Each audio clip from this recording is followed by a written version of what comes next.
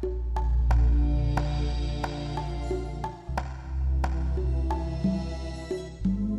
evening. We will call to order the meeting Monday, the January 23rd, 2023 of the Corte Madera Parks and Rec Commission. Please stand and salute the flag.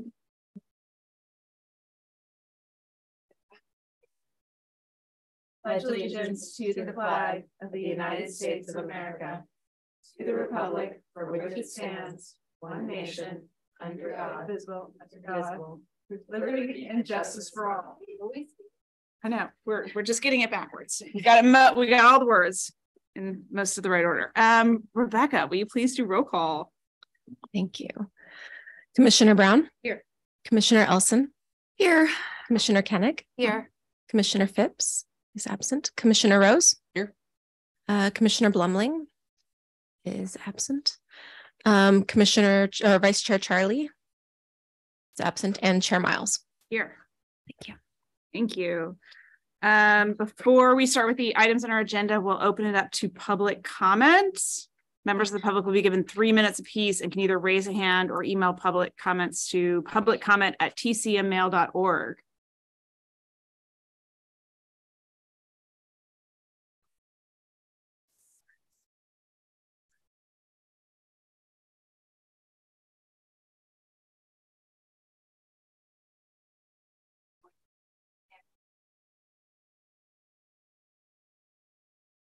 We are getting the timer into the meeting.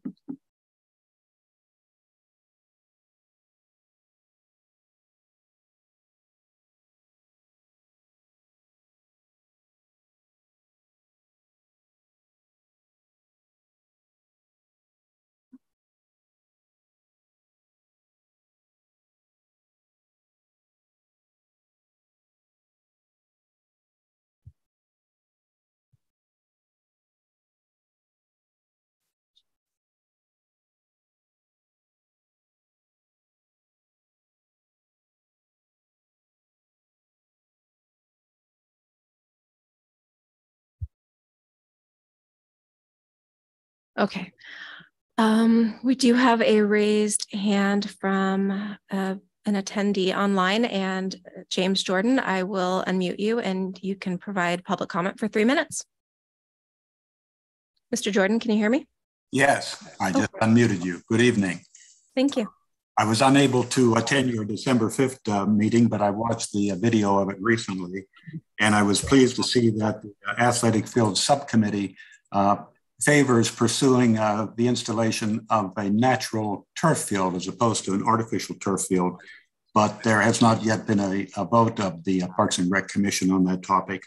And I believe one of the commissioners is going to talk to the mayor about possibly funding such an endeavor. I sent two statements to you today. One is a review of information on the internet from year 2022 about artificial turf. And I think the great weight of evidence indicates that there are significant health issues with the artificial turf fields. They result in more injuries to players. And so I would appreciate you looking at that. And the second statement was about April 28th, 2021, the California Department of Toxic Substances Control, that's within the California Department of Environmental Protection, decided that they were going to put in their 3-year plan to study artificial turf. Their interest is in protecting children from health risks, and they're also interested in trying to control the release of microplastics into the water system. And they base their decision on a lot of scientific information that raises concern about artificial turf. And so as this process plays out, so it's for year 2021, 22, 23, I think probably it's going to be about a year from now at the earliest before we learn the results of that study. If they find health issues with artificial turf, then there's going to be a process following to develop regulations. So I think that practically puts the town in a difficult situation in that it's unwise to spend $3 or $4 million to begin to install an artificial turf soccer field in the town park until the outcome of this study is found, released. And so I think practically it's a bar to proceeding with thinking about installing an artificial turf field in the town park. And if we think into the future, if the field were installed and the report does come out and find there are these health issues, what does the town do then? And it could subject the town to increased legal liability. What if there are more injuries on the new artificial turf field? And what if the neighbors who are downwind from the new artificial turf field begin to develop health problems? It would be a real morass for the town. So I think that's a situation better avoided. Thank you. Thank you. Thank you, Mr. Jordan. Okay, I'm not seeing any additional raised hands, and let me just check the emailed public comment.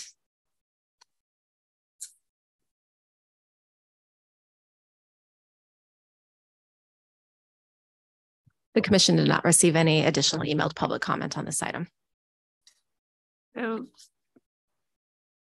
thank you to Mr. Jordan for his comments. It is not an agenda item, so we are not able to take a vote, but the commission, as we discussed in our prior meeting, we are able to direct very specifically staff to pursue natural turf kind of exclusively and to not look into artificial turf as part of the master planning if we are all still in agreement that that is the direction in which we would like to direct staff. Any dissent? Change of minds? Okay, so we would like to officially direct staff to pursue natural turf as we consider athletic field improvements.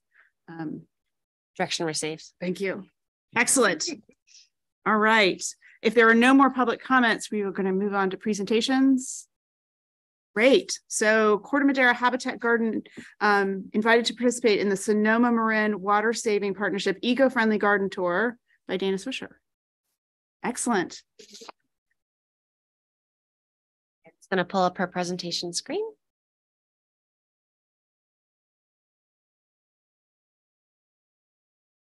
Dana, do we need you at the mic?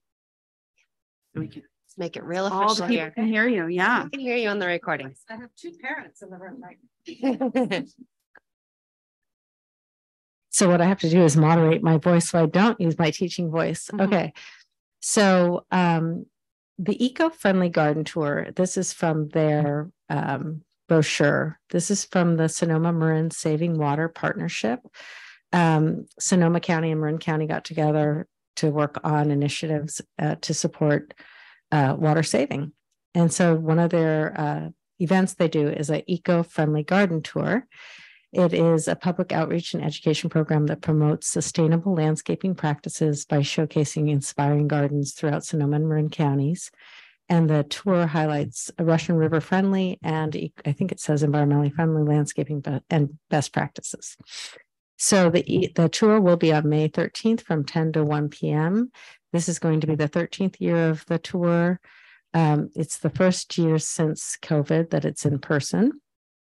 And they actually reached out to me to ask us to be on the tour. Ours would be there's 5 gardens right now in Marin being showcased, and ours would be the 6th and only public garden that's being showcased. So they do a lot of promoting. They'll promote through their Facebook pages and their Nextdoor and their releases. Municipal Water will also be promoting it. And then we as a town can do the same thing, put it on our website and in our literature to get the word out. And it's people sign up, it's self-guided. They're given the address, and they come on between 10 and 1. I would be there with Neil Cummins volunteers and custodial staff from Larkspur School District. And there is a liability release waiver that all participants sign before they go on the tour.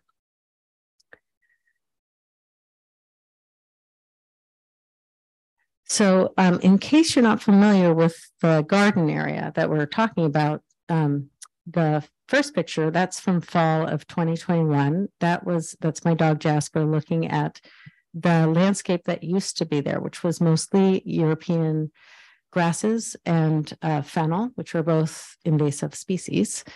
And after planting in fall of 2021, in May of 2022, that's what the landscape looked like with all the flowers in the middle. And then the future site, which is actually now planted, this slide is a little bit old. You see the planted area, which is the landscaped area from phase 1. Phase 2 is the brown land in the distance. And so if you go to the next slide. So that has now been planted. And those are some of my students. Yes, from today. We went out today and they were doing their nature journals and they picked one spot, one plant to be their special plant and spot that they're going to monitor over the course of the year. But as you can see, it's been just newly planted and mulched, and hopefully in the spring, it will be blooming just like that last picture.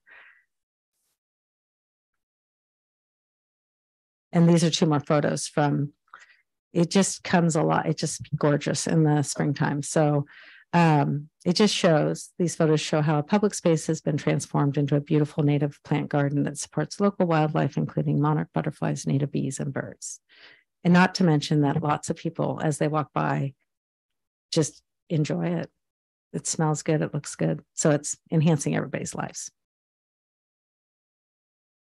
And these are just being finalized. These are 2 educational signs that are in process. And one is educating about the whole garden, what is in the garden, different pollinators, bees, and other insects. We're highlighting the monarch butterfly since they've been struggling, and Corte Madera is a very special location for the Western monarch because we're on their migration trail. So we can provide breeding opportunities with milkweed and nectar plants, which they need a lot of fuel before they migrate both ways. So and then the other one obviously highlights the monarch. And then this part of the tour is also going to be the 2 gardens that are on the school campus. There's our Hawks Garden, which has lots of food planting, crops, tables for educational experiences, native flowers, and that's a pollinator section, which has fruit trees, native plants, and other pollinator plants. And then on the far side is the Monarch Way Station, which is planted with nectar plants and milkweed. I think that's the last slide. So anyway, we're looking forward to that happening on May 13th. Thank you. Okay. No, thank you very much. Thank you. Are there any commissioner questions before we open for public comment? I was just curious. So during the tour, is that a possible opportunity to learn about planting native plants around residencies? Because it seems like you'll have a lot of folks there, including myself, that be interested in planting stuff around home that would help support monarch butterflies. That is definitely.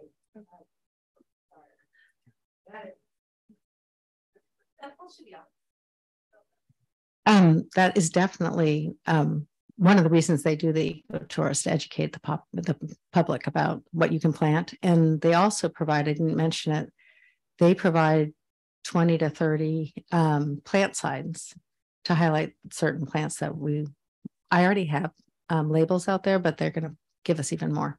So Wonderful. yes, Thank you. Please come.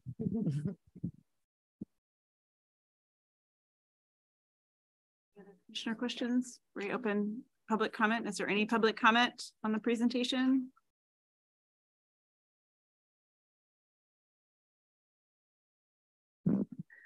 Thank you, Chair Miles. I did not see any additional raised hands, and we did not receive any emailed public comments on this item. Thank you again. It's very cool. Thank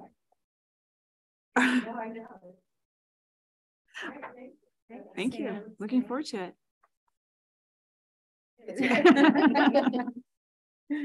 So Our next presentation is an update on the Corte Madera Parks and Recreation Scholarship Program by Tim Berry, our Recreation Program Manager. Hello and good evening. Thanks for having me.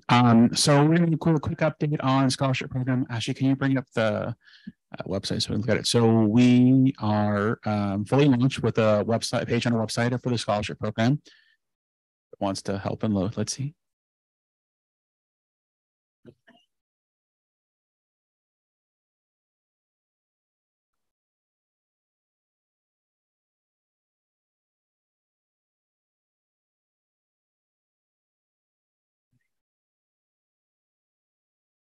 There we go.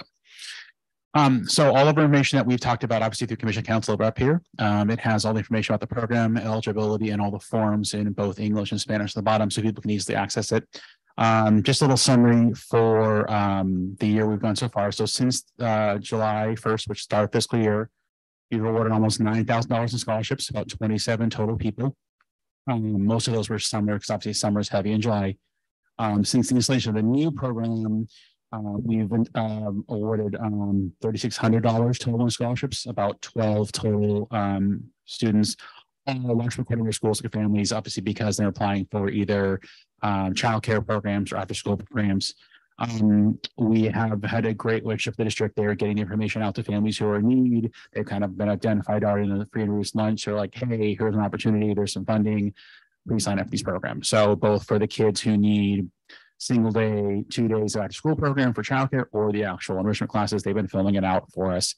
I get applications probably weekly. People are looking for programs, which is great. I haven't had any adult applications yet, only youth, obviously, for most of the youth classes, which is what I expected. Our plan is in the upcoming activity guide to do a half page of, hey, here's the new scholarship program. Here's how you apply. And then 2, here's how you can donate if you'd like to donate to the program. And then going forward, when the school menus get put out, same thing. Here's the opportunity to donate and obviously to apply for a scholarship for the per year. I anticipate when our summer guide goes live, we'll get probably many more applications for the program, but it's been well received. People are very thankful. They love having it online, a writable PDF. They can fill it out, get it right back to me, and we're able to get people in programs. That is very exciting. I didn't see the donation process. Is that on the website yet, or is that still coming? It's not on the website yet. It'll be in the brochure, but I can add it to the website for the donation process. Yes. Are there any other commissioner questions? Just confirming that if one was to donate, it will be tax deductible.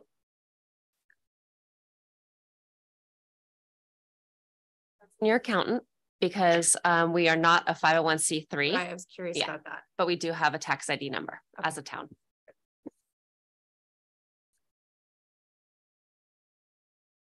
Can you remind us what the total scholarship fund is right now that you're working with? I have about remaining balance, about $8,000 left. So we had some carryover from years past from the summer donations, and then we allocated some money in this year's budget to fulfill the immediate need we saw.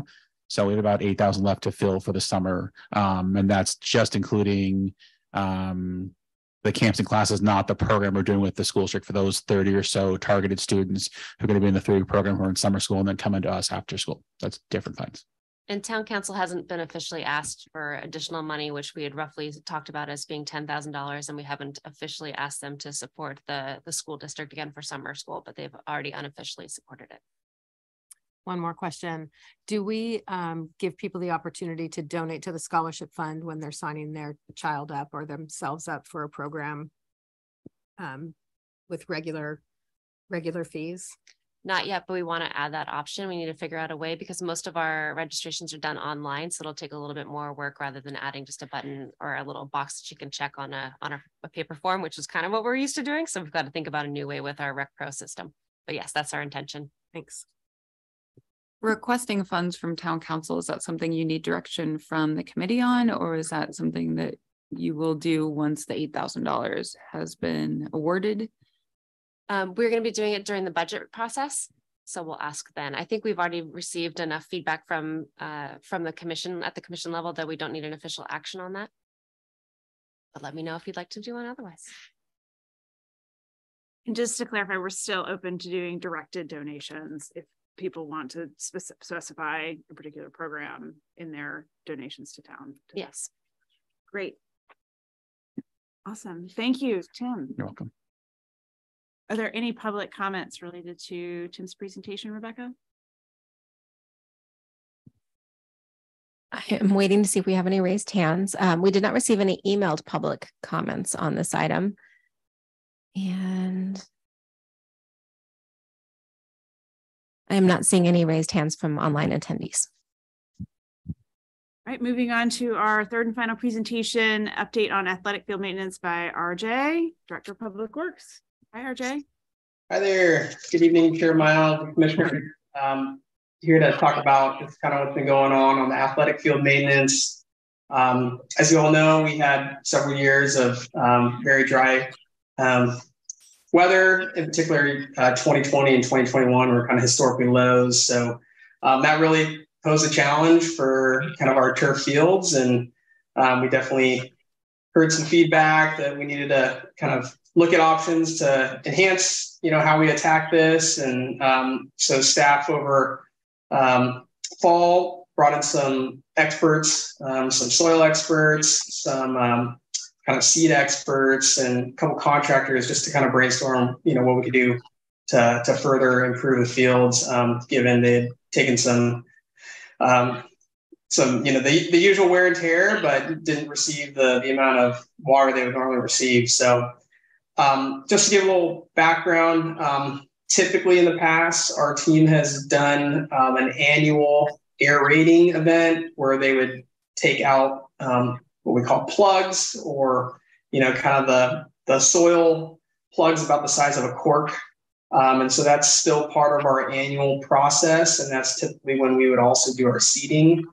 And in the past, we've done that once a year. And that has been, I think, adequate. But what we've done differently this year is also came up with a specific soil amendment that we added to each of the fields. And that was through sampling the soil and actually finding where it was deficient and kind of how, what additives to bring in to give it the optimum chance of growth. So that's happened. We also brought in a 5-ton roller, much like you would see on a paving job where it's rolling the road, but in this case, it's rolling the athletic fields. And so it rolled it a couple different directions. So that really smoothed out some of the minor undulations that you would just kind of see over time with fields that are built over kind of a historic marsh area. The other thing we did is looked at, as the year goes on, what are some of the options to do some kind of in-year or in-season maintenance. And some of the ideas and that we're planning to implement is instead of doing the air rating using that kind of wine cork plug size, we're going to try something they call pencil tines. So it's about the width of a pencil. And if any of you are golfers, you may have seen it. You'll often see these kind of pencil radius or pencil diameter size holes, in a green or on a golf course. And the beauty of that is it still allows the soil to bring in the oxygen and aerate and kind of loosen the soil. But it's not very disruptive to play. And for something like soccer or lacrosse, we think it's virtually no disruption to play. And so that's something we're going to experiment with, and we're going to plan on doing that probably once or twice this season, and also add in additional seeding events throughout the season, just to really accelerate the amount of growth we see on the fields. And then obviously we've gotten a large amount of rain so far, so things are shaping up in that regard. And I think overall we're in much better shape this year. So we're optimistic, we're confident that the performance of the fields is going to be a lot higher. But obviously we'll continue to monitor and make adjustments as needed. And so with that, I'm happy to answer any questions you have.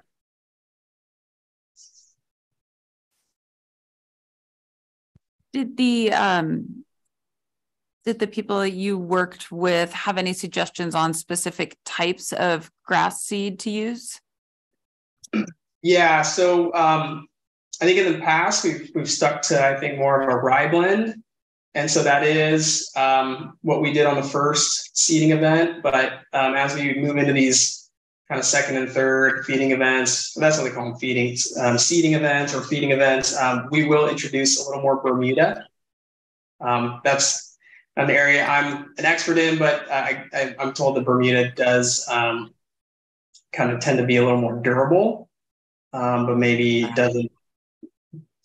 Yeah, there's some trade-offs. I don't know if it grows as quickly as the rye, but it does tend to be more durable. So having the two, I think is a good combination. I also am wondering, because we have the unique combination of drought where the grass dies off and we're trying to keep it alive. And then when it rains, the fields don't drain, and is there any advice they had or anything we could do maintenance wise to improve the drainage of the fields? So some of the additives they looked at are some common materials that perhaps you're familiar with, like gypsum is actually one of them, and I think that has a benefit on kind of how the soil holds its moisture content. And there are a number of other additives that sulfurs and other things similar that I think are designed to improve that. As far as like surface ponding and whatnot, that's probably something that would involve either regrading or introducing some sort of French drain or drainage system. It's likely not going to substantially improve just by aerating and soil and amendments. So that'd be a bigger investment and something that would have to be timed with a larger renovation type approach. I had a quick question. Going back to the types of grass, I remember reading that, way back when the initial grass was selected, it wasn't really typical grass for athletics and soccer. So I was just kind of curious, does the Bermuda and rye, is that a typical grass that folks put on high activity areas? Yeah, so that was the feedback we received, is that the rye, so we actually weren't able to do the aerating event last year. There were some challenges with just timing and staffing. And so we had some rye from last year that we reused as part of this initial event, and they said that's fine. And they said just on the next one, we'll just introduce some Bermuda as well into it. So everything we're told is that those are acceptable and very appropriate for a field such as ours. There might be some, I don't know, it's possible if you talk about, professional sports fields that they can water them every day, you maybe fall into a different class of grass because the amount of attention and water that they can handle. But for something where we have limitations, every indication is that the rye and Bermuda is appropriate. Thank you. Hey, RJ, just a quick question about I guess this is about the perimeter of the fields with all of the recent rain, if there's been any assessment of the safety of the trees. I'm thinking particularly of the eucalyptus trees, if any of them have been compromised with such an infusion of water with shallow root systems and the wind that we had. Do we have to worry about any trees coming down or any disease? Our team was pretty active over the last few weeks, and really one of the main thing the maintenance team was doing was responding to trees down and other things. In all honesty, we're still catching up. The storm happens and you're in the moment, and then you're kind of still picking up the pieces. So that work is continued and ongoing. So that's a good question that I'll have to look into. Okay, so I had a question, RJ, on I've noticed some invasive weeds that are popping up. Did the grass folks have any suggestions on how to handle kind of the dandelion spread or some of the other crabgrass spreads? Yeah, what I heard was so by overseeding or overfeeding, you're kind of improving the numbers of the species of grass that you want to grow, and then kind of reducing the chances of those other weeds to kind of thrive. So that's kind of the approach, really, is just kind of flood, or not flood, but inundate the area with more of the grasses you want to kind of overtake the invasives that you do not want. There's also some strategies with, and this one's not new. This is one that our team has kind of implemented over the years, but there is a whole kind of approach to how high you set your mower. And I can't tell you which, if it's higher or lower, which is more favorable, but by adjusting the mower to the right height, it does have an effect on which grasses versus weeds will kind of. The higher mower height will also help with water usage as well. And that was kind of my next question, was on irrigation. How often are we irrigating the fields? Yeah, so we're still limited to 2 days per week of spray. Okay. And I don't know. I did reach out to the water district on another matter with respect to drip, and they've actually made that, I think, a permanent ordinance on the drip side, which is 3 days per week. Whereas, for the past year or two, it was more of a drought regulation. And so I'll follow up and find out if that's also permanent to do 2 days of spray, but my guess is it probably is. And then I'm not sure if this is an RJ question, or Ashley, if this comes back to us as we think about master plan, but to the questions around kind of, we're gonna feast or famine on the water. And so are there other strategies that we should be thinking about in terms of, if we had more trees, would that soak up more water because they had more roots, to help with the drainage problem in the times of flood? Are there types of, is there things like that we could be thinking about that could help manage this kind of up and down swings from a climate perspective? And how do we think about that with master plan? If that's more of a public works challenge or a master plan challenge, I'm not sure. That's a good question. I'm not sure how that would fit into the master plan stuff. That's definitely not in my immediate wheelhouse. I would have to do some research into that. I'm not sure if RJ has any different perspective from his scope. It's a good question for us to ask kind of any specialists we bring in, especially if we were to embark on a larger scale kind of field maintenance or field renovation project. I will say some of the lower hanging fruit, we've kind of reviewed and realized it's not a good fit. And then just one of them that, some of our inland agencies may be able to take advantage of is like well water and whatnot. But given our proximity to the bay and the amount of salinity, that's not likely to be a very productive option for us. Even if we can generate water, if it's high in salt, it's going to do probably more harm to the grass and other things than not using it at all. Okay. Any other questions for RJ? Rebecca, do we have any public comment?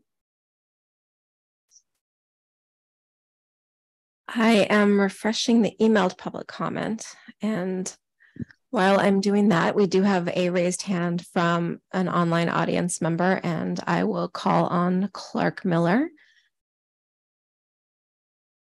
Mr. Miller, can you hear me? Yes. Good evening, commissioners. This is Clark Miller with CMFC. Hope everybody's doing well. RJ, nice to see you. Sorry, I'm not on screen, but I appreciate your responsiveness this winter as we've been trying to better understand the maintenance program on the fields. Thank you for the update tonight. I do have a couple of questions. I was not aware that the fields, I think you said that they had not been aerated yet. Is that the case for both the east and west field, or just one of them? I can answer that when you're done. Okay. And it sounded like last year's rye was used, not the Bermuda yet. I just want to keep track of kind of what the maintenance program actually is, so that we can document whether that has been successful or not. I wanted to better understand when you think we'll start to see results from this. And And if at that time there are certain adjustments that need to be made, if you have any recommendations of what that might look like, that would be interesting. And then my last question is really for the commissioners, which is until we see those results, I wanted to better understand if there was a parallel path for determining what alternates could be feasible for particularly the east and west fields, and if there was any role that we could play in assisting those alternate plan efforts. That's it.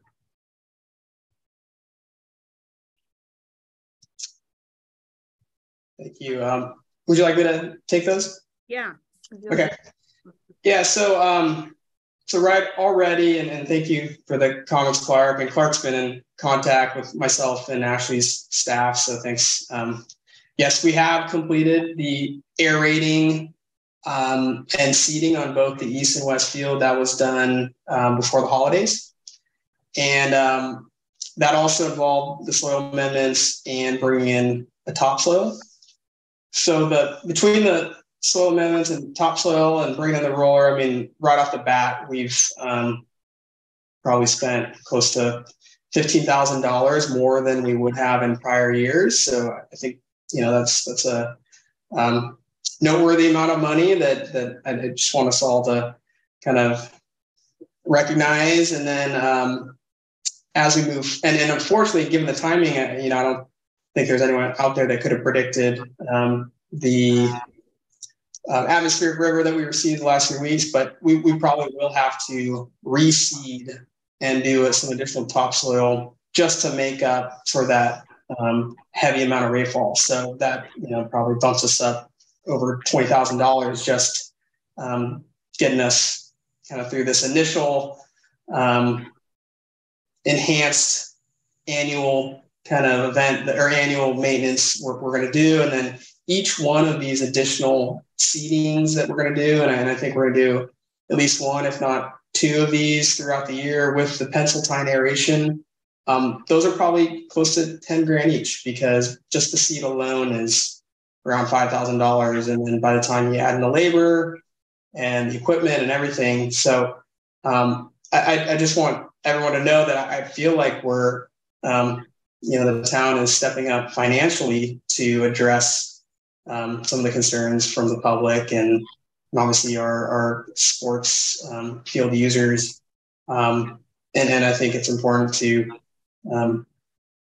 factor that in. I think we're viewing this a little bit as a pilot project or a pilot program, right? You know, is this kind of the new model that we're going to adhere to? And kind of, if so, then, you know, perhaps we'll, you know, look at the dollars kind of on a longer term basis. But, you know, we're looking at just on these additions of maintenance activities, you know, anywhere from $30,000 to $50,000 worth of more investment in field maintenance.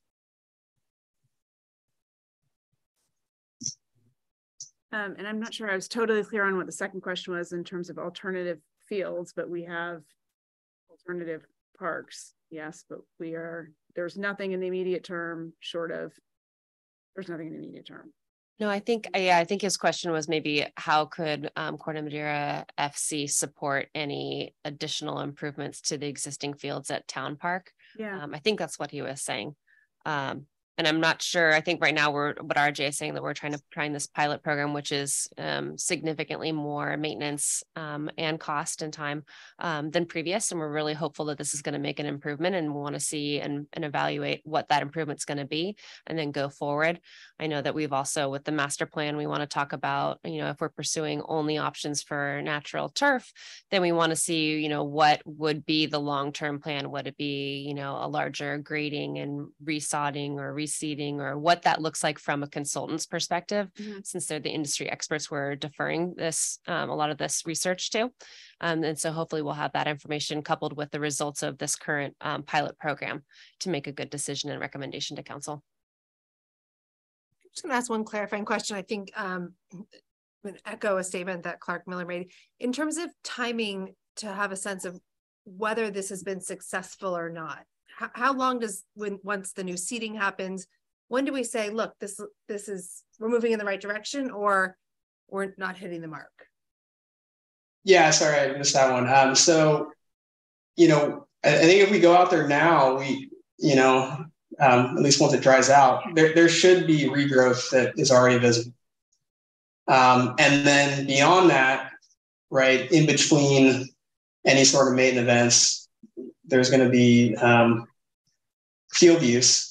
And obviously, as there's more field use, there's going to be more bare spots that are going to need attention. And then that's when we start thinking about doing another maintenance event and seeing how it responds and improves. So it is going to be a little bit of monitoring and kind of seeing how it goes. But I think if you go out there, you should see improvements already compared to late October, early November, before any of this was done. And just to insert, I think, you know, unofficially, we talked about maybe checking in on maybe June, because we know that that's going to be start at the beginning of the warmer season, and kind of see where we're at and where the regeneration is. And then in preparation, like if there's anything that we could do in preparation for the fall, which would start at the end of August, it could be done during that time, since that's a low season time following 4th of July special event. If we needed to close the field for anything additional, we could at that time. And I know that that's been a part of RJ's thought process and research in this pilot program. Thank you. Thanks, RJ. It sounds like a really thorough plan. I'm excited that we're getting a lot more time, and the extra seating and the higher mowing and all of that. I you know, from my understanding of how grass grows, are all the right things. So thank you for taking that time and investing more in it. Yep, absolutely. All right. That brings us to our final presentation. Moving on to the consent calendar. These are items that are routine or have been previously discussed and do not require any further discussion. Any member of the public is welcome to make a comment or pull an item for the consent calendar for further discussion. We'll start by asking if anyone from the commission would like to pull anything from our consent calendar for discussion. Would anyone from the public like to comment on any item in the consent calendar? I am not seeing any raised hands, and we did not receive any emailed public comments. All right. With that, is there a motion to approve the minutes of the December 5th meeting? I'll make a motion to approve the minutes of the December 5th meeting. I will second that motion. Rebecca, can we have a vote, please? Commissioner Brown? Yes. Commissioner Elson? Yes. Commissioner Koenig? Yes. Commissioner Phipps? Commissioner Rose? Yes. Commissioner Blumling? Vice Chair Charlie? And Chair Miles? Yes. Thank you. Awesome. That brings us to tonight business items. The first business item is discussion and possible action to recommend the Town Park restroom project to the Planning Commission for consideration. Thank you very much. And I just want to recognize that RJ from Public Works is on the call on the Zoom for this topic, as well as Steve Myler joining us from Public Restroom Company. So from the maintenance and technical perspective, as well as from the prospective contractor, we should be able to answer any questions that we have here beyond my scope and understanding. But a little background: improving the public restrooms in Town Park is supported by Town Council, staff, and the community. Town Council prioritized it in improving public restrooms in Town Park by identifying it as a Category 1 priority in their 2022 annual work plan. And the community advocated for replacing of temporary restrooms with a permanent solution during our master plan community engagement sessions that were held between 2020 and 2021. Action taken by staff to support improving the public restrooms in Town Park includes applying and receiving a grant to help fund the new facility, making restrooms more available at the community center, and pursuing procurement of a new facility. And then related to procuring the new restroom facility, town staff has held a project dedicated public workshop, and that was in October 26th of last year, to obtain the additional feedback on restroom location, standard amenities, aesthetics, and security and anti-vandalism features. And then we brought that to the commission level, and we made available for a continued public comment, and that's at the Town Park Restroom Project. And that link to that website that's dedicated on the project page of the Public Works Department is included in the staff report. And so at the October 26th meeting, or October 26th recap of the workshop, we held additional information to the commission on our November 7th meeting. The commission was asked to review and discuss the summarization of that workshop and to receive additional feedback regarding preferred location design features and the proposed restroom facility and potential restroom supplier, which is Public Restroom Company. No final decisions were regarding location or design were requested during that meeting, and the community was again encouraged to review documents, the workshop recording, and provide additional feedback. Next steps outlined by the commission on November 7th was that staff would engage Public Restroom Company, which we did, to create a few design options to incorporate the preferred design features and location identified through our feedback. And then tonight, staff has the opportunity to present the discuss recommended design options by the Public Restroom Company and request the commission consider recommending the Town Park Restroom project to the Planning Commission for consideration. Should the Parks and Rec Commission make this recommendation, staff will prepare the town project report to accompany the recommendation as outlined by Town Muni Code. Discussion tonight. If you could discuss and recommend our locations, design, and operational hours. Each of these topics is needed to be defined in order for staff to complete the town project report for the Planning Commission to review. Location options were initially discussed during the master planning community engagement sessions in 2020 and 2021, again in October 26th of 2022, and then at the November 7th Parks and Rec Commission. Town staff support the location that was identified as the preferred location in 2022. And that is the recommended location is at the end of the community center parking lot on Eastman. So it's tucked in between the 3 trees there and the existing first base line of the ball field. And the proposed facility is centrally located to serve users of the basketball court, softball diamond, dog park, parking lot, and is between both the west and east soccer fields, essentially serving the central and eastern areas of Town Park. And that's minimal green space would be needed as the location is partially paved. There's an existing water fountain that could have a water utility connection. However, the sewer injector system would be required and will increase the project cost based on that location. And those were all factors that were contributed in the conversation at our November meeting. And there's a link to the map for this site as well as a picture. As far as design, staff provided a representative of Public Restroom Company, Steve, who's on the line with us, a summary of the feedback from the community engagement and the Parks and Rec Commission, and included desired design features and location. And that's also included as attachment 1. And just to quickly go through that summary, we've got a bullet points in the staff report. Service for up to 6 individuals at a time. And that was to replace the existing temporary facilities that we have and then provide single occupant accommodations, access to restrooms from multiple sides of the building, sensor flush systems, sensor faucets, stainless fixtures, hand dryers, glass mirrors that can be replaced with stainless if vandalized, interior baby changing stations, interior hooks, interior retractable step stools, natural light and air vents, AD accessibility, LED exterior lighting, 2 exterior drinking fountains with a bottle filler and a pet fountain, exterior hand washing station, timed automatic door lock system, a mop sink and utility chase for maintenance, minimal storage for maintenance needs, a standing seam roof metal, which is used by 95% of the Public Restroom Company clients, and 2 modular units. And Steve can speak to that a little bit more, but how the Public Restroom Company comes for our size and capacity that we want to serve, it would be 2 modular units. So we have a little bit less of flexibility of how wide the facility might be based on that modular system. And then moving into our preferred design that staff is going to recommend today is option A.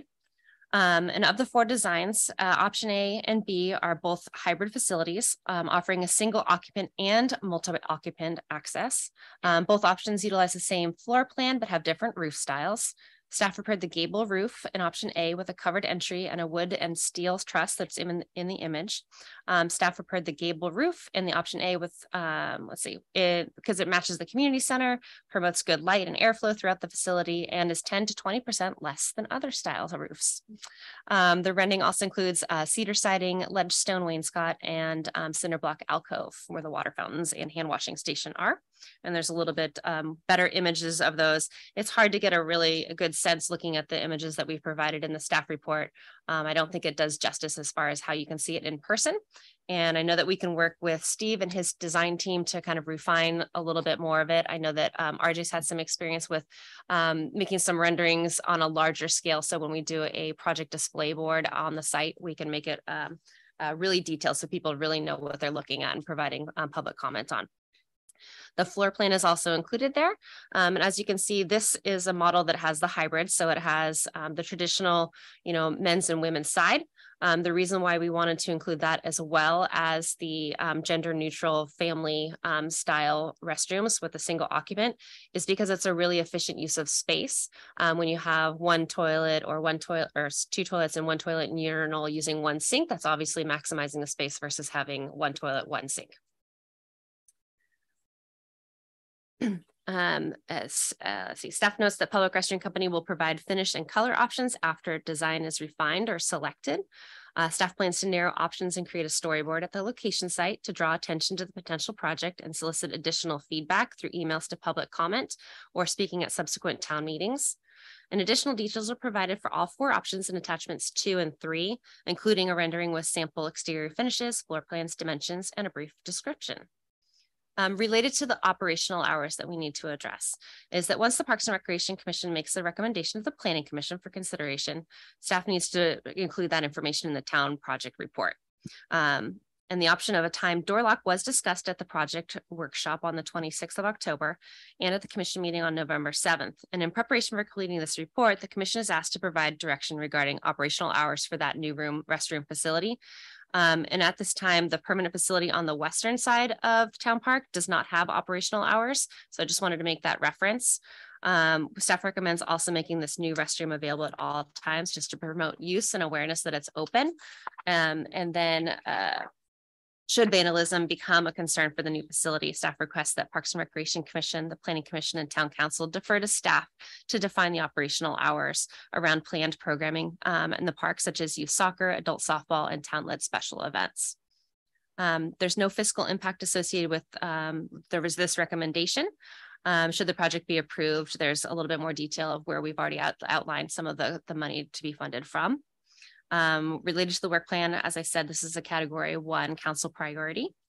And then the options tonight is recommend the town project as proposed by staff to the Planning Commission, recommend it with modifications, or provide additional direction to staff.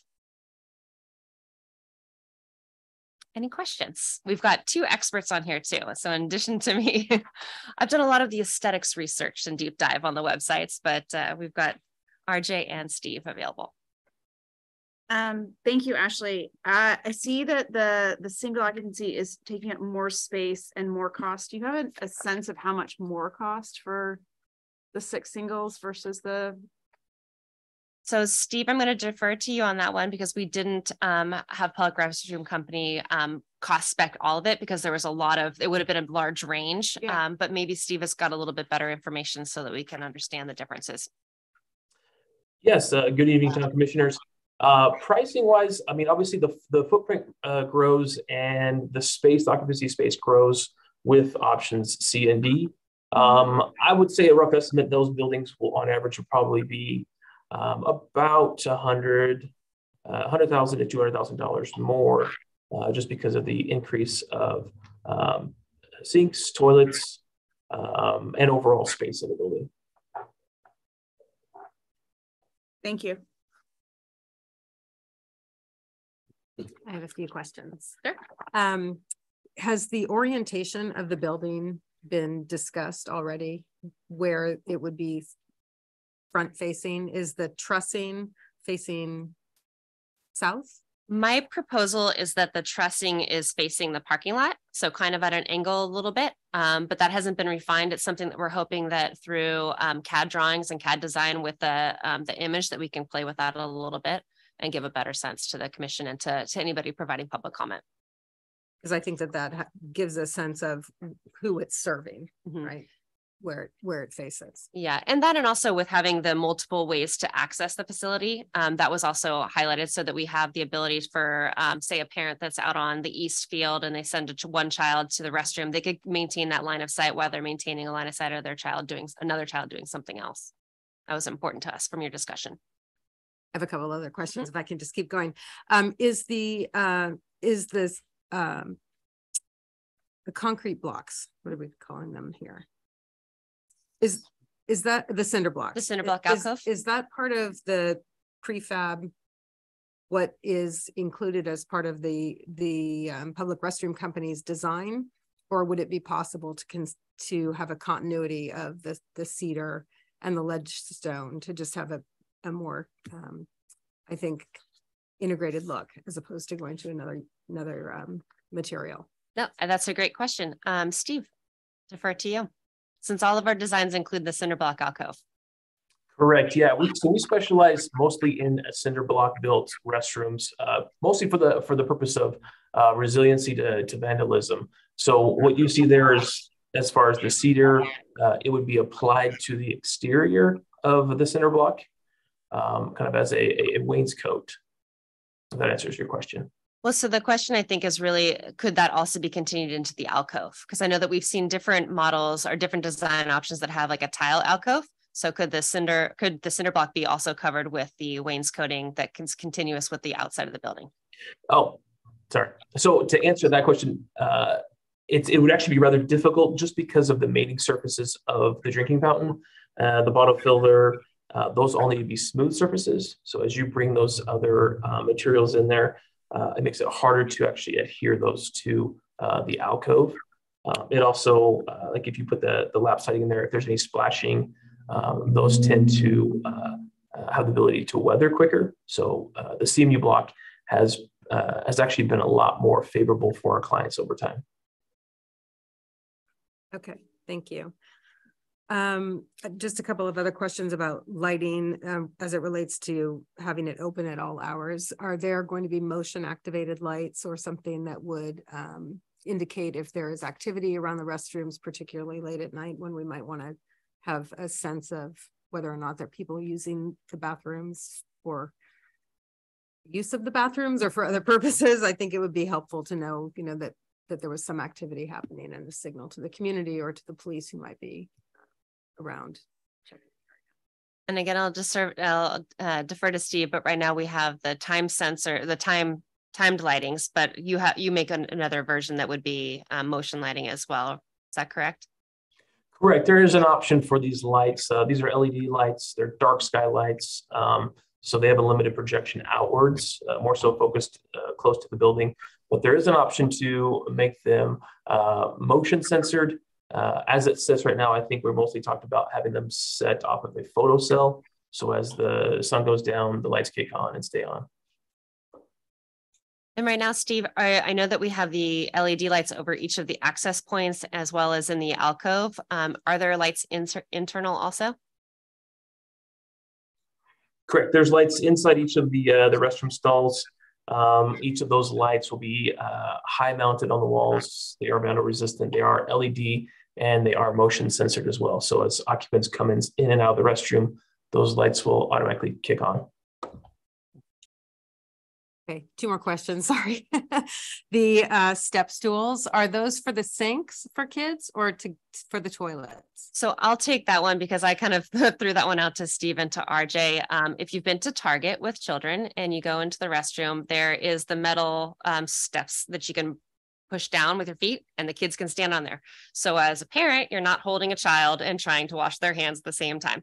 That was my addition and request to have that put in there. So they flip up. Yeah, at the sinks. Okay. Okay. But we're not doing anything with lower toilets for littler kids. We're going to do a standard. We're proposing a standard toilet size. All right. Toilet height. Great. Thank you. One last question. And it's the outdoor sink that's on that cinder block wall. Is it just a water? It's just for water, or is there also going to be soap and some sort of way for people to dry their hands there? Is it really that's a great question with the drying option. I don't think we have a drying option there, but the anticipation was to do a full wash. So would that come with a soap, Steve, or is that an option? As drawn right now, it's just the sink, but we can also include a soap dispenser. And we also could include a highly vandal resistant hand dryer, or the hand dryer itself. All the mechanical pieces would be mounted inside the chase area, and all you would have is basically a vent with a push button on the exterior. So we have multiple options that we could imply here.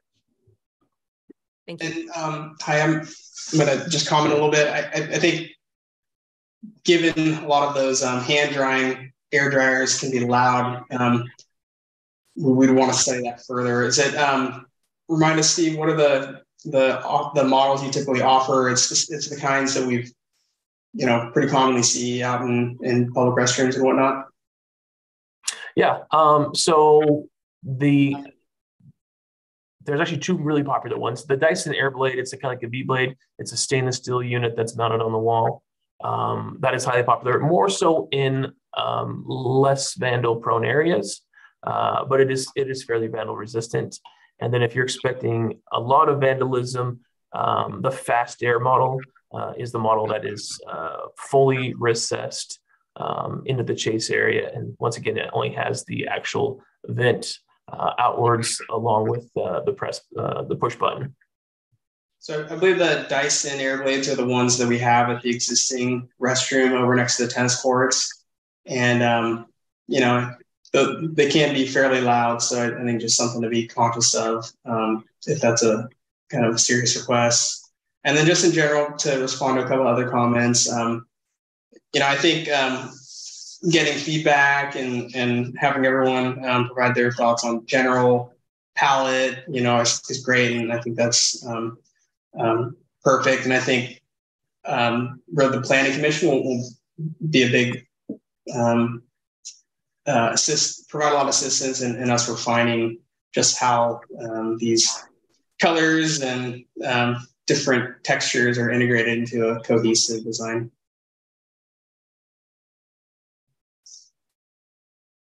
I had just one quick question. So regarding the cedar planks, I think it looks absolutely fantastic. I was just curious to see what kind of ongoing maintenance is needed for that, whether it's staining, and if so, how often is that? Do you have any information on ongoing expenses? If it's every couple of years, it needs to be restained, or how does that work? So, I think this is in response to question A with that lap siding that you see there. Is that your question is pertaining to that one? On A, that's the siding. Yeah. Yep. So that siding is actually a fiberglass reinforced paneling.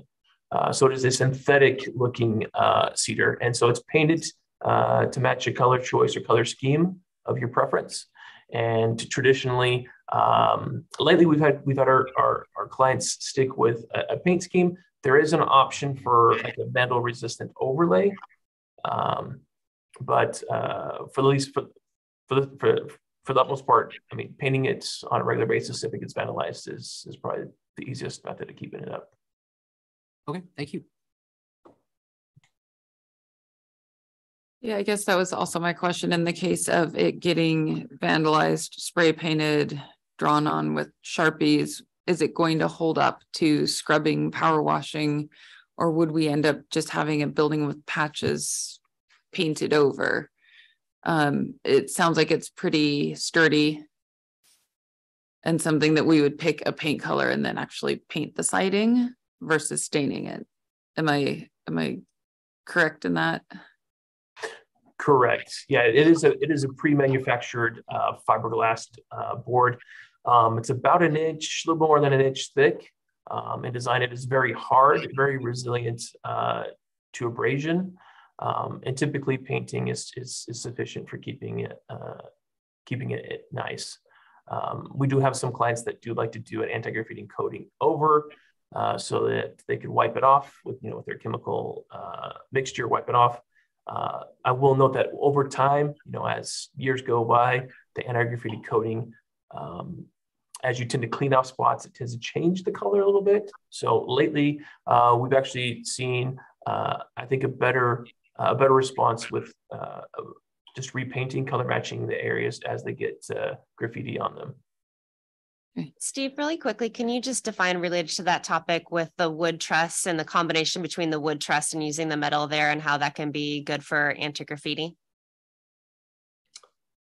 Yeah, so as far as the wood truss, yeah, we have several options on how that truss works on the front side. We could do it all wood, we could do it steel, we could do a mixture of the two. Quite frankly, I think the most popular is the upper section to be wood, and then that lower section, the actual vertical posts, we're finding clients liking to go with the steel just because it's an easily accessible point for people to take, knives to, or to paint. The steel is much easier to maintain on those vertical posts. Makes sense. Yeah. I have a question, probably not for Steve, but those dryers are allowed. Well, actually, one question. There are grids high up under the roof line. Are those open screens? What are those? So Steve can talk to that. I asked him the same thing, like, can animals get in there, or is it bugs or leaves? What's the cleaning related to that? And how does it work with the air and the natural light?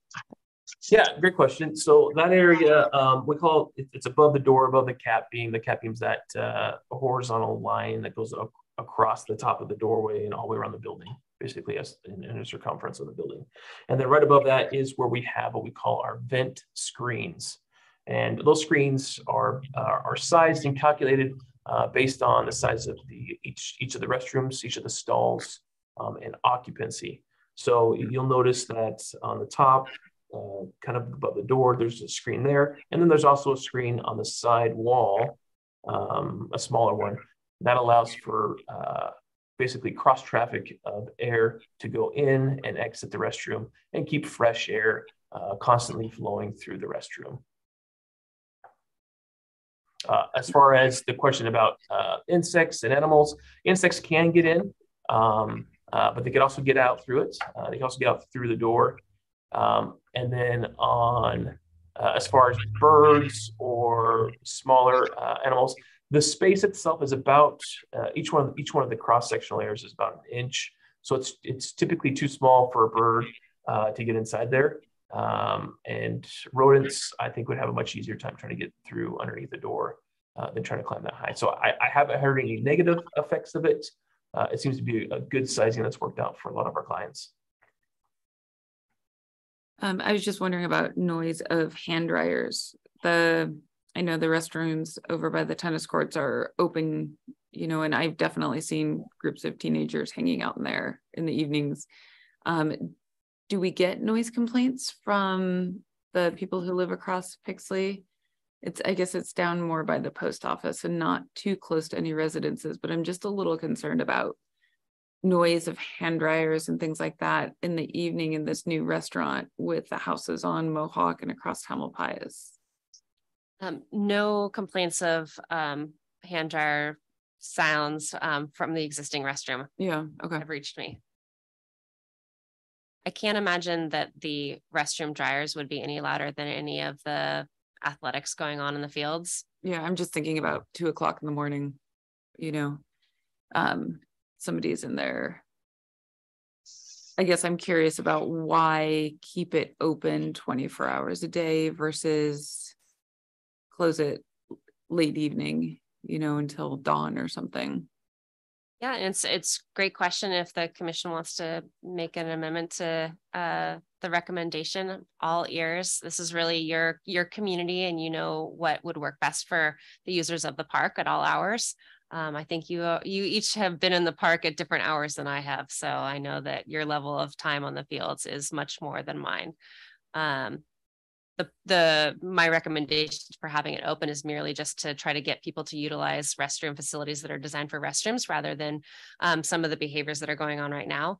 And existing, we have the portables that are open at all times, as well as the other restrooms. And so far things have gone, fairly well, and people have been very respectful. So I thought maybe give the community the benefit of the doubt at the beginning. And if we have to, pull back and redefine, then we could, but it's up to you. So if there are no more questions. One just quick question. I kind of have a feeling this is obvious, but in the 3D rendering, it looks like there's a step up here, but this is going to be level for wheelchair accessibility, correct? Correct. Thank you. So before we go to commission discussion, let's see if there are any public comments. Thank you, Chair Miles. I am checking emailed public comment. We did not receive any emailed public comment on this item, and we do have 2 participants with raised hands. So let me restart me restart the timer video, and I will call on James Jordan.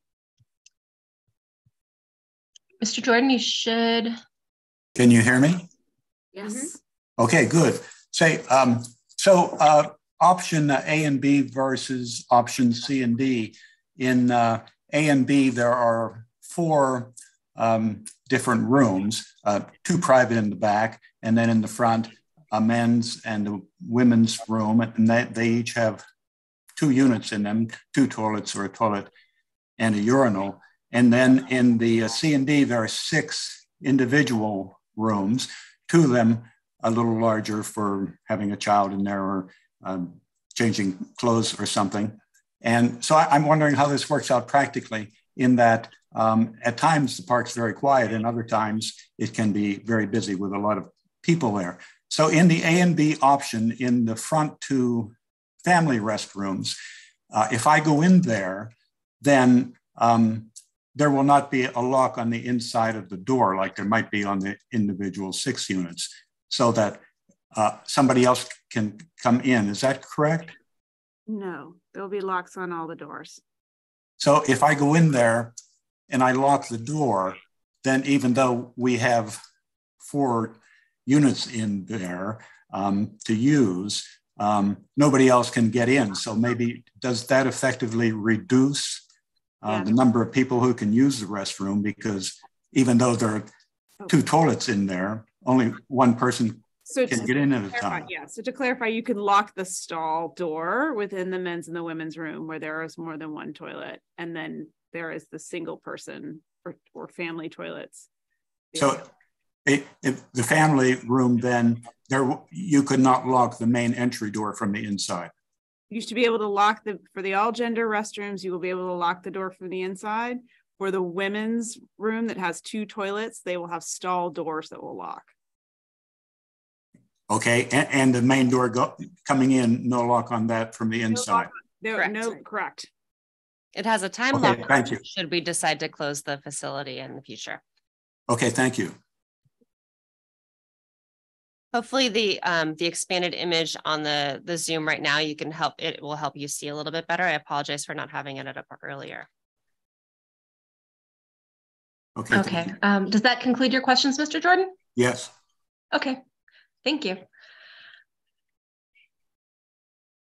And the next person I will call on is Patty Stolier. Patty, you should be able to unmute yourself. Can you hear me? Yep, thanks. Great, thank you. So my question is, I heard reference to, no, we're not going to have short toilets. Are we going to have elevated toilets with grab bars for seniors? All the toilet heights are the same. Steve, I can defer to you on grab bars and accessibility for ADA. Yeah, all of the required ADA grab bars and clearance spaces will all be adhered to for this restroom. Toilet heights will be the standard heights and obviously meet the ADA standard for those toilets. I'm not sure if you can see on the screen, but I'm pretty sure that means these are the grab bars right here. On the image. Okay, so, but not an elevated height, just a standard height. Correct. Thank you. So bringing it back to the commission for discussion, Ashley has asked for kind of direction from us to kind of help her move forward for bringing this to the planning commission. She has recommended the spot near the water fountains, design A, and operational hours to be left to staff, kind of keeping an eye on whether we have issues. Open it up to the commission for discussion if there is something we want to direct her differently than those 3. I personally would agree with the recommendations from staff. I think the location we talked about at length at previous meetings, and the design seems to fit the needs appropriately with fiscal responsibility. And I think that the hours, I also shared Commissioner Elson's concerns about the overnight, but I think staff knows better than we do of what's currently happening with the current facilities. And I think I agree with Ashley, give it a go. We can always change that. And certainly with the different, there's events and hours different that might complicate things. So we want it to be available for everyone when they need it.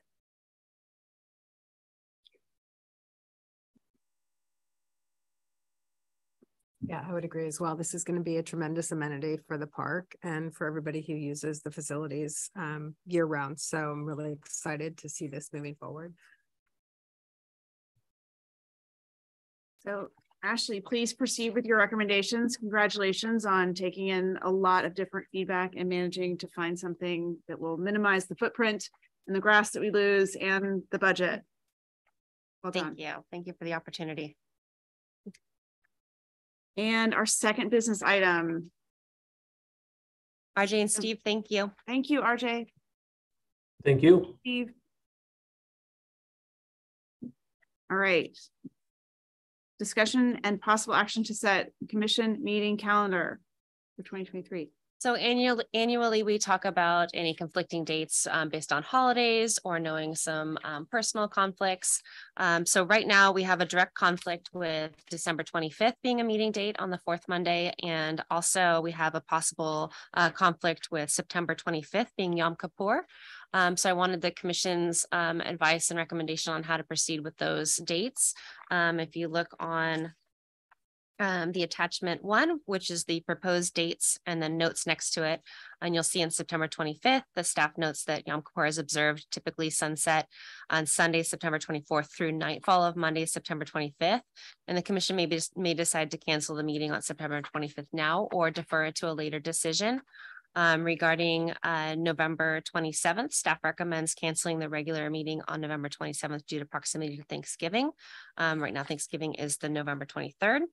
Over the last few years, we've combined the November and December meetings to avoid, the Thanksgiving holiday, but then to have the December meeting earlier in the month. So that would be December 4th, if we're keeping in line with the last 2 years.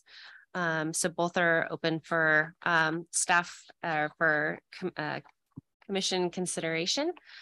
So the actions tonight is to consider canceling the regular meetings scheduled for November 27th and December 25th and schedule a special meeting on Monday, December 4th, or provide additional direction to staff.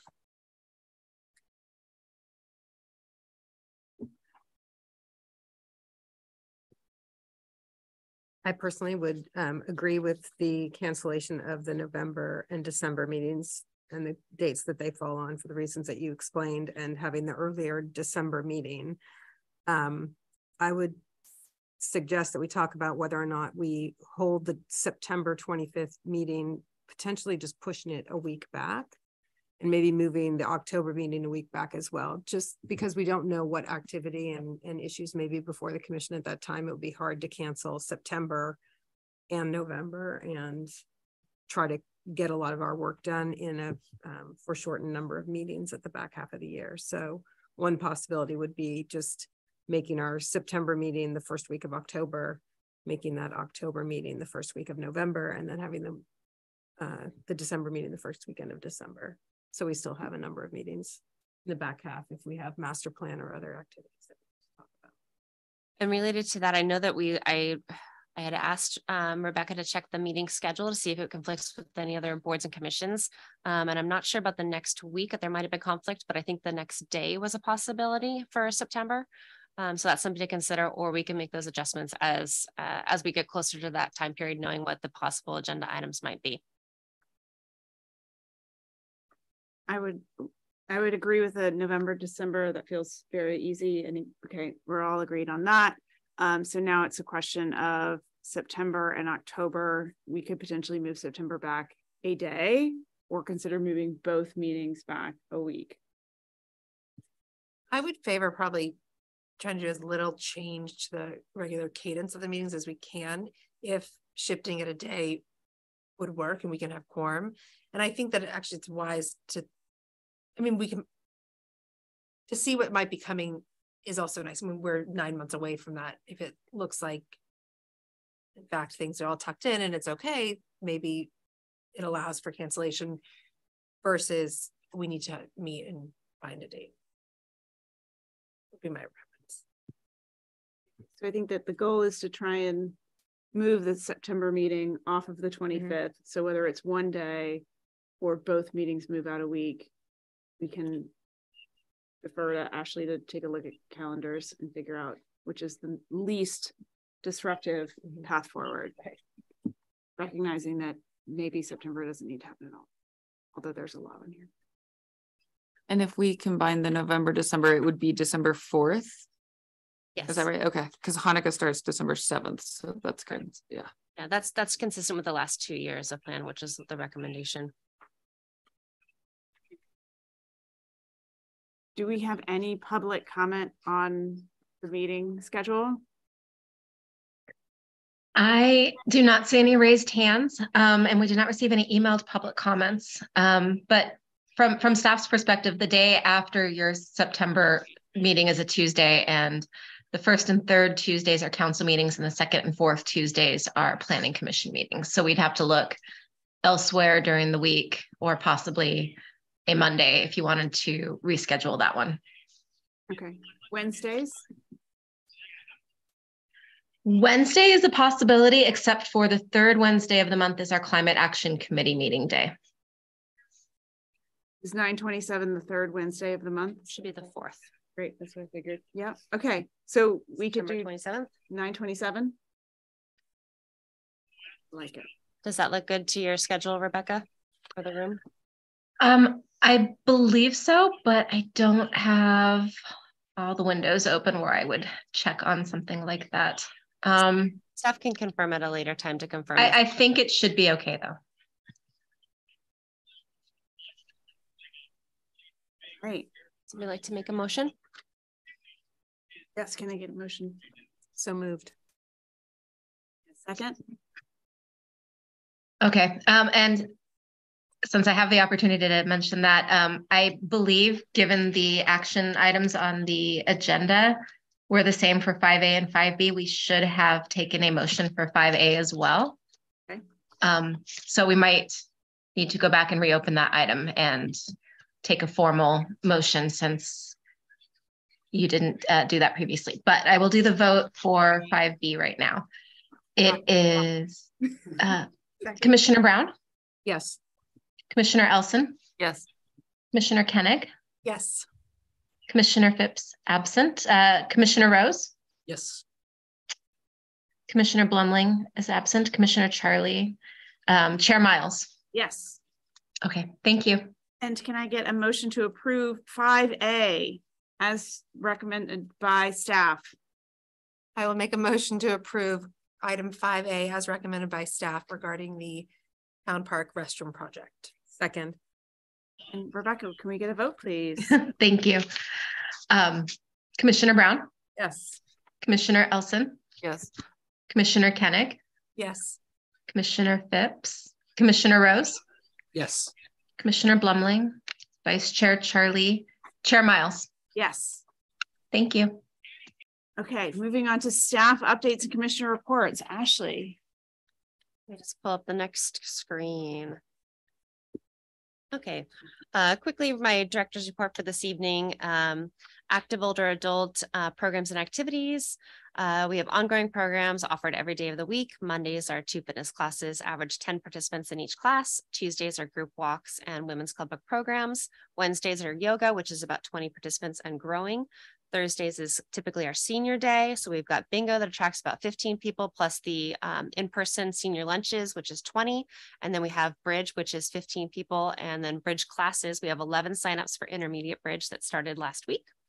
Fridays, we have monthly AARP classes and seniors in balance. And those are typically once a month. The Corte Madera Children's Center, December registration numbers for the 1st through 5th grades, we had 61. Kindergarten full-time, 23, kindergarten part-time, 18. January registrations are up to 64 for 1st through 5th, 24 for kindergarten full-time and 14 for kindergarten part-time. And staff Alex and Alex wanted to give a heads up that they'll be holding their donut party for the kids on Friday the 27th, which includes face paint, tattoos, and dance parties. This is something they do like an incentive board. So as the kids are doing well, they do an incentive tour chart essentially. So they've had different parties, which has been really fun to see. And they'll also be offering 3 days of full care for the midwinter break, which will be February 21st, 22nd, and 23rd. After school enrichment classes, most of the semester classes started last week and then this week, and those are taking place at both campuses at Neil Cummins, the Cove, as well as our dance studio, and then locations around Town Park and in the community center. Adults with developmental disabilities, Rec Inc. is still going on. They've got something at least a couple times a month. They've got Monday basketballs, they've got third Friday dances, and then they have the Larkspur Lions, and I think they're preparing for their dinner at Celia's, which is an annual event. Art exhibitions, December, we had the second invitational, and then we added the Painted Bins program, which was a composting project and art project that was done at Neil Cummins. So we had about 50 paintings from adults, and then we had about 16 posters from the youth. And it was a really cool combination of events where we had intergenerational kids there. We had the artists that, some of them take themselves quite seriously. Some of them were new to exhibiting artists. And then we had the kids that were so excited to see their posters displayed, and their posters were mostly done in collaboration. So there was a couple that were done by one student, but most of them were 2 or 3 students. And so the kids really liked being there and having their work on display, but the more mature artists also really loved having the kids there because they were able to talk it up, and there was a whole different energy and vibe to those reception events. And then thanks again to the Ray Simpson Trio for doing a live music at the closing, and for the Lions for co-sponsoring both reception events and having the bar open. And then we provided light refreshments also. January, right now, we have the California Watercolor Association member show, and that's a juried show. So there's a jury of selection, a jury of awards. So they have the awards presentation, as well as we'll do a People's Choice Awards, and the closing is this Friday, the 27th, so from 5 to 7. Again, the Lions are helping us to co-sponsor the reception event, and then the Ray Simpson Trio will be back. So it's really great to have the live music there. And there's about 38 paintings right now. Each artist has 2 paintings there. And at the first reception, which was a really stormy night, we still had attracted 51 people, so that was really great. So we're hoping for much more this time. Upcoming activities or recap of activities events. We had the coat drive that was between November and December. We had about 250 to 300 coats, and Amine at the front desk led that project. And then Perry was supporting the letters to Santa, and there were about 50 letters received. And they were all responded to and mailed back before December 18th, before the closure. Update on the master plan process is that staff's looking forward to sharing at a future commission meeting, maybe as early as the February commission meeting, some of the draft results of the facilities condition assessment. And again, that was in assessing the existing facilities, both the parks, playgrounds, athletic fields, as well as the indoor facilities, so the community center, the dance room, and then also the way that we're utilizing the portable spaces at Neil Cummins. So it's going to be a really great opportunity to see some of the deficiencies and some of the deferred maintenance that we should have been addressing. Maybe some things that we already knew, but possibly some things that we needed to make sure that are up to code, and things that we hadn't realized that could take some priority in our planning and recommendations to council. But then also evaluating from there what our opportunities are. So knowing what our community needs and desires are from community engagement and the survey is being able to take it to that next level, and being able to help us from a consultants and experts perspective of how we continue to meet and anticipate some of the needs of our community, and make sure that our facilities and our programming are there and ready to address that. So it's very exciting, and they'll be able to add a dollar value to it. So it's going to be able to really help us make that solid recommendation to council for consideration and prioritization. So come in soon. And that concludes my directors. Thank you, Ashley. Commissioner updates. I am up for the December meetings. So town council 12-6 meeting was a reformation of the council, where Mayor Lee was elected, appointed, confirmed, and Vice Mayor Beckman, and the appointment of Adam Wolf as town manager. So it was a pretty short meeting. And then the 12-20 meeting, Ashley was did her presentation of the programs, which we have seen. Excellent. The fee resolution was approved, which is very exciting. In relationship to the programs, there was some interest from council members around cost in the dances, kind of how we're collaborating with the Larkspur Parks and Rec, as well as with the intergenerational center, and then more conversation on scholarships, which we have brought back. And then related to the fee resolution, just kind of understanding the employee discount and recognizing that, you know, the 25% is appropriate. And that was the key pieces of the December meetings. January meetings. So I was not able to attend in person, but I listened to the recording. There wasn't much as it pertains to Parks and Rec, but there was basically some information given out on OpenGov software for financial transparency that was gone over. There's a lot of discussions about budgeting and changes to the budget, various budgeting, but nothing that pertained to Parks and Rec.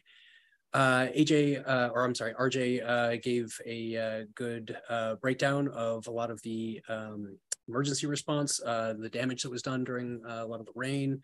I think we kind of lucked out in comparison to some other counties around the Bay Area. But he did mention that there's about $400,000 to $500,000 worth of damage. Nothing in any of our parks. A lot of it was pipes, mudslides. I'm sure we've kind of read a little bit in the news about it. And then lastly, there was discussion about the Tam Drive freeway overpass project.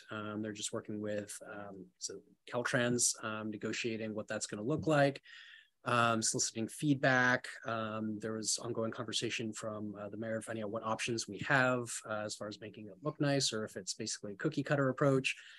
So it's still, you know, high level discussions there, and there wasn't major decisions made. That's about everything that's in the January meeting. The Executive Advisory Committee did not meet since our last meeting. Are there individual commissioner updates?